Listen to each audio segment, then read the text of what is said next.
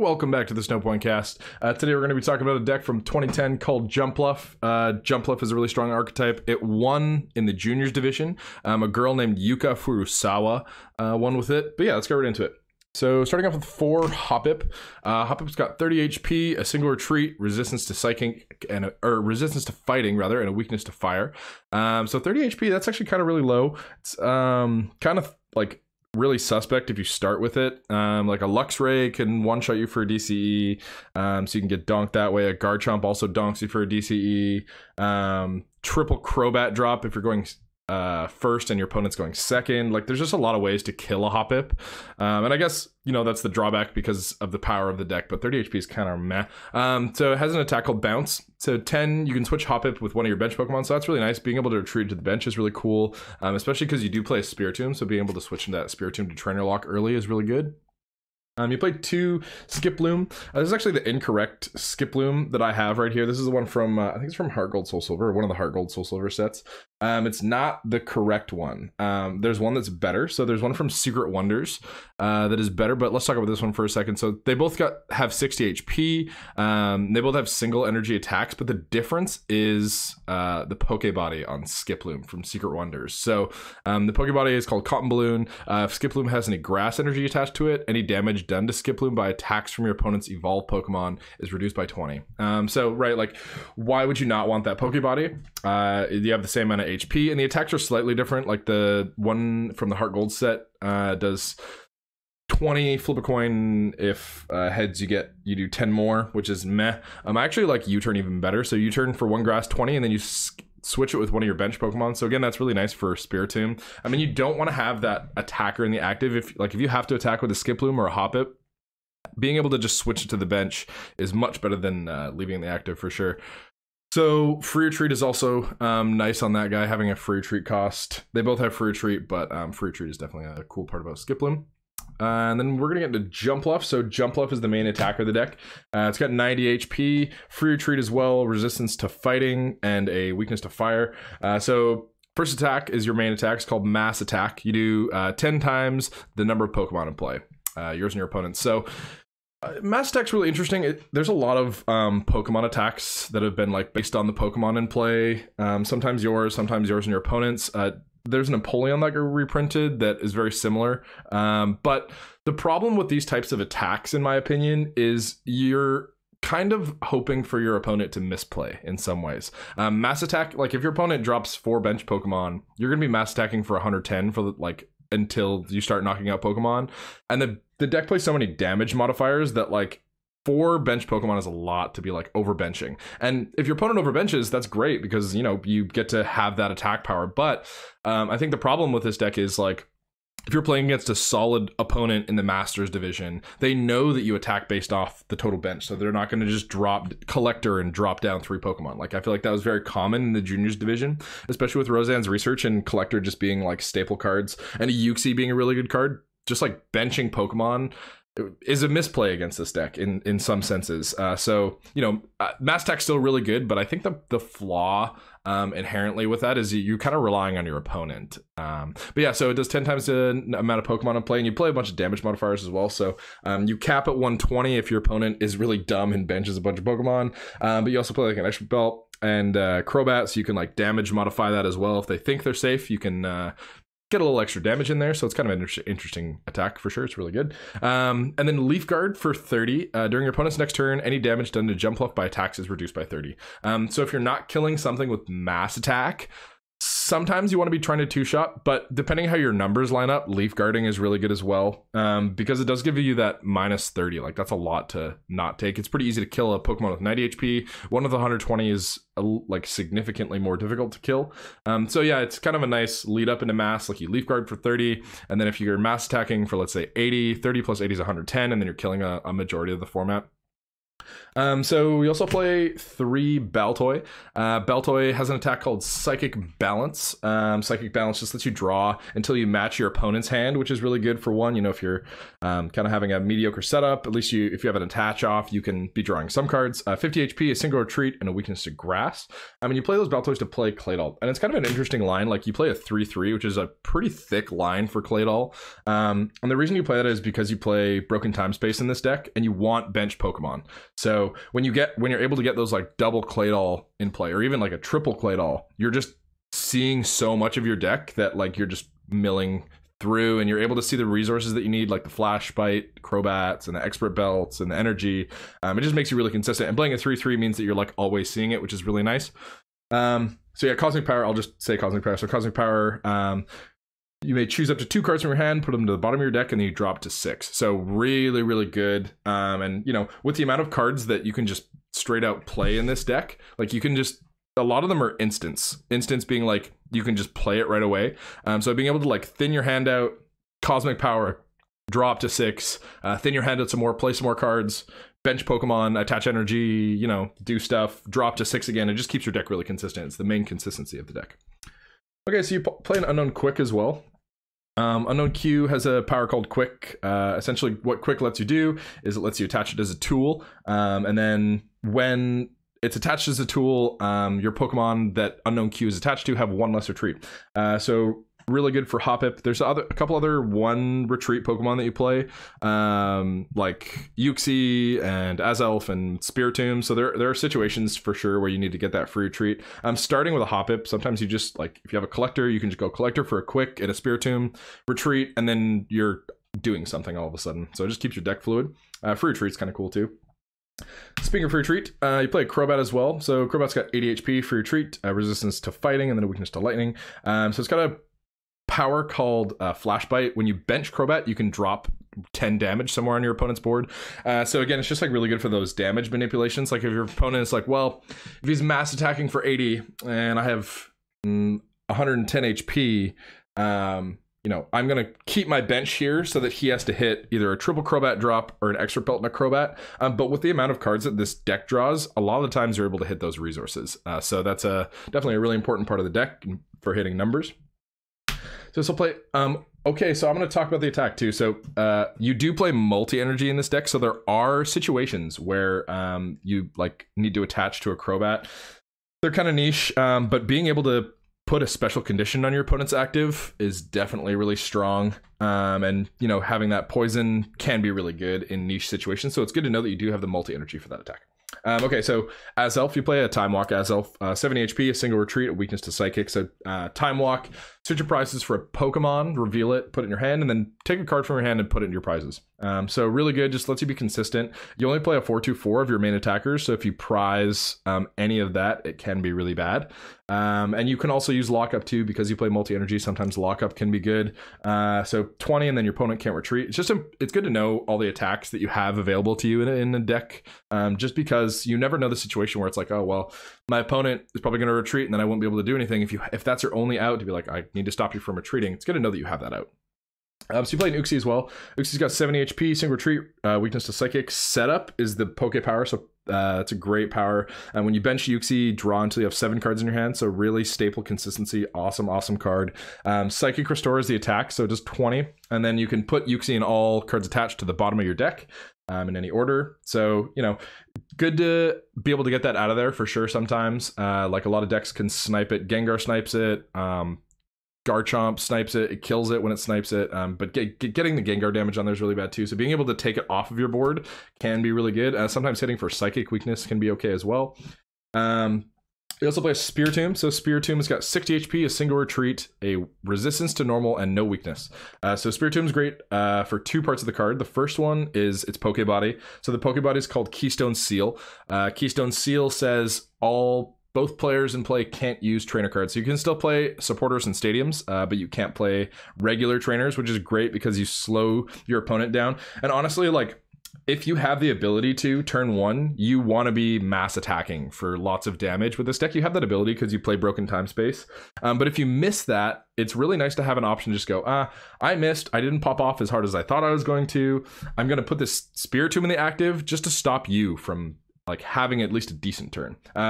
Darkness Grace is really good as well. So Darkness Grace is the attack on Spiritomb. So for free, search your deck for a Pokemon that evolves from one of your bench Pokemon and put it on that Pokemon, and then put a damage counter on Spiritomb. So just really good for consistency. You know, if you have that quick and a collector, you can just get the Spiritomb, get the quick, get whatever you need out of your active, find a Hoppip with the collector too, and then all of a sudden you're building your board. So yeah, just good consistency card. And you only play 1 because there's only a couple of situations where it's good, but it is good to have it just in case you don't pop off. You also play a 1/1 Luxray. So I mean, you can attack with the Luxray, and this is one of the like reasons you play multi-energies, because Gyarados is a really good deck in the format. So being able to hit that Gyarados for lightning weakness is definitely really strong. But yeah, so the Luxray that's on the like basic, the Luxray GL, that's not the level X, you don't really use either of its attacks. I mean, you can Trash Bolt, but dedicating 3 energy to a Luxray is like a lot, especially when the deck only plays 7. The main attack you're going to be using is Flash Impact on the level X. So for Lightning and Colorless, you do 60, and then it does 30 damage to one of your benched Pokemon, or one of your Pokemon. You can put it on Luxray too if you want. So, you know, just really nice Flash Impact, and like Flash Impact does 60 and then plus 30 on the Gyarados. If you're able to hit some damage modifiers like, you know, an Expert Belt or a couple Crobats, you're able to kill it, or you can like Leaf Guard into it. But having that lightning attack is definitely really solid. Bright Look is another reason you play the card. So Bright Look is its power. Once during your turn before you attack, when you put Luxray GL level X from your hand onto your active Luxray GL, you can switch the defending Pokemon with one of your opponent's bench Pokemon. So being able to, you know, if your opponent has a Claydol, being able to bring that up and then just kill it with mass attack, like 80 is a really easy number to hit with the deck. If you have a full bench and your opponent has 2 Pokemon in play, you hit 80. So being able to kill a Claydol like that is really good. And you play Poke turns as well, so being able to take those cheap, consistent prizes is a really good part about Luxray. Okay, so we're gonna get to the trainers now. So you play 4 Pokecoms. I think the Pokemon count is like 23. Forgive me if I'm like slightly mistaken. I'm pretty sure it's 23 though. So you play so many Pokemon, and like Pokecom just ups your consistency, because as soon as you're able to like find your combo pieces in a specific order, your deck pops off. Okay, so let's say you have a kind of a funky hand. You have like a Luxray level X and a Baltoy and a Hoppip and a Jumpluff and like a Bebe Search and like a Pokecom and like an energy for 7. What you can do is, if you're able to find a Broken Time Space, Pokemon Communication just lets you go like, I don't really have anything in this hand, but if you have a Broken Time Space, you can just go Baltoy, Pokecom for a Claydol, put some cards away, start drawing cards. So being able to like ditch the Pokemon that you don't need back into the deck is really nice too. Like sometimes you don't need Crobat yet, so putting it back is great. Same with the Luxray. And just like having consistent Pokemon search, you attack based off your bench Pokemon. So finding Pokemon that you can bench is also really important. And that's kind of why I play 4Com. Just finding your Pokemon is super important in this deck. Play 4 Rare Candy as well. Rare Candy is awesome. Lets you just break the evolution rule, and you know, with Broken Time Space, your consistency for Jumpluff is really good, because you can either hit a turn 1 Broken Time Space and then go Hoppip, Skiploom, Jumpluff, or Rare Candy lets you break that evolution as well, evolution rule as well. So you can just go Hoppip, Rare Candy, Jumpluff, and then if you're able to find a bunch of Pokemon, you can just mass attack for a lot of damage. So it's a really, really aggressive card, and usually you only play like 1 more Rare Candy than what you need, but this one plays 2 more, just so that you're consistent in your early game attackers. This deck feeds off how consistent it is and how fast attacking it is. So if you're not attacking really fast and putting a lot of pressure on your opponent, it's kind of mitigating one of the best strengths of the deck. And 4 Rare Candy just lets you be really aggressive. You play 4 Poke Turn as well. 4 Poke Turn lets you pick up stuff like Luxray, lets you pick up your Crobat as well. A lot of the time it's for Crobat drops, because you're like, say you're 20 short. A Crobat drop and a Poke Turn lets you hit that 20. So it's really nice to adjust your numbers like that. Picking up a Luxray level X is really nice as well. Like if you need a Bright Look for a game, your opponent has like a massive tanky level X Pokemon with an Expert Belt, and you just don't want to deal with it because you can't one-shot it. Being able to Bright Look can just win you a game. So being able to use that again is really strong as well. Okay, so we're gonna get into the one-ofs now. So you play one of Warp Point. Warp Point says your opponent switches their active with one of their bench Pokemon, and then you switch, so they do it first. Really nice because you have a free retreater in Luxray, so being able to just Warp Point, if you have a Luxray out or something with an Unown Q on it, you can just put that up and then retreat back to whatever you want. But again, like sometimes you just like can't knock out your opponent's active. Like if your opponent has like a fresh Guardy level X with an expert belt, that has 150, and you're not gonna one-shot that unless your opponent is like really, really dumb and benches a bunch of Pokemon. So being able to just go Warp Point, bring something up on the bench that doesn't have as much HP to knock out is definitely really nice. And Jumpluff has free retreat too, so Warp Point and like being forced to switch is usually not that big of a deal because you have so many like ways to free retreat around the deck. So actually I played 2 Warp Point. I thought you played 1, but it's just different art. So yeah, you played 2, and deck is definitely really solid with 2 Warp Point. Like it just lets you move around what your opponent wants to force you to attack, and just be like, nah, I'm just gonna kill that thing on the bench instead. Okay, so you play an Expert Belt as well. So Expert Belt buffs your damage by 20 and your HP by 20, essentially making you an EX Pokemon. So really strong, definitely really important for mass attack. It buffs your damage by 20, so hitting that damage modifier can be the difference between getting a knockout and whiffing a knockout. Having that extra HP is really nice as well. If you can like Leaf Guard gives you like essentially another 30 HP, so Leaf Guard and an Expert Belt can make you difficult to knock out. And just like playing that so that you have the opportunity to make one of your Pokemon an EX Pokemon. Like you only play the Jumpluff line. That's your only really attackers. You can attack with Luxray and you can attack with Crobat. Like you can attack with other stuff, but you want to be attacking with the Jumpluff.